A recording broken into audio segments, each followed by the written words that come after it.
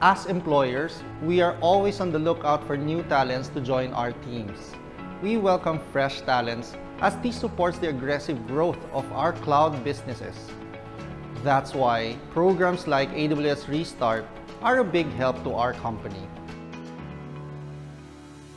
It was a new start for me. It was a career shift coming from a non-technical background. It was new learning to me. It was a new way to learn more about different tech from what I was used to.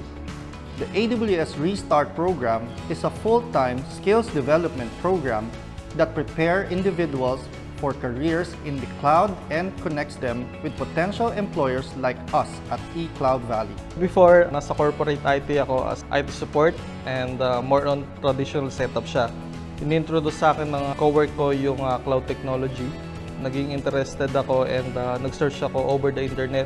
I found out that EDUKASYON.PH is looking for AWS Restart Scholar.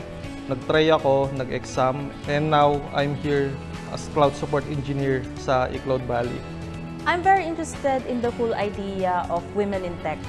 So when I saw a posting from EDUKASYON.PH called AWS Restart Program, I applied for it. It was something new, something exciting, so I tried the program. Now, I'm a business development manager at eCloud Valley. Technology is more than what meets the eye. Kung graduate ka ng IT or hindi, pasok ka rito. Technology is evolving over time. Kung curious ka dito, this is the learning path for you.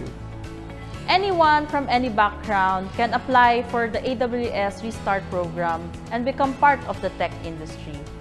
Every day, it was a unique learning experience for me, and the team at EDUKASYON.PH helped me get through it.